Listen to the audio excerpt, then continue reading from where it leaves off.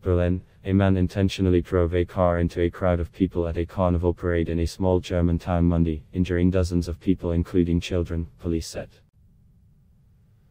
The driver was arrested, but police couldn't immediately provide details about the man's motivations for crashing into the celebrations in Volkmarsen, about 280 kilometers, 175 miles, southwest of Berlin. "We are working on the assumption that it was a deliberate act," police spokesman Henning Hin said, but added that further details of the driver's motives weren't yet known.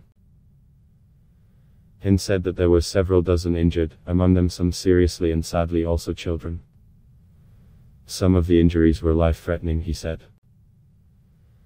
Emergency responders set up a makeshift clinic in a town pharmacy to treat casualties with minor injuries, the regional Frankfurter Rundschau newspaper reported.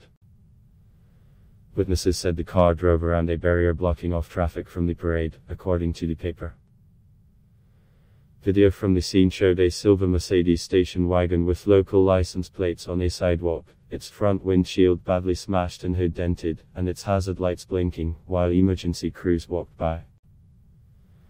Forensic experts could be seen taking photos and measurements around the crashed car, walking around fragments of carnival costumes that littered the ground.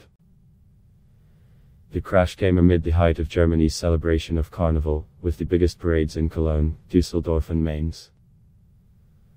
Volkmarsen, which has a population of, is east of Düsseldorf, near Kassel.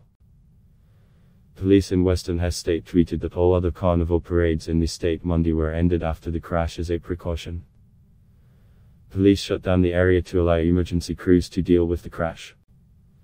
Police said they couldn't immediately provide further details and urged people not to spread unconfirmed reports.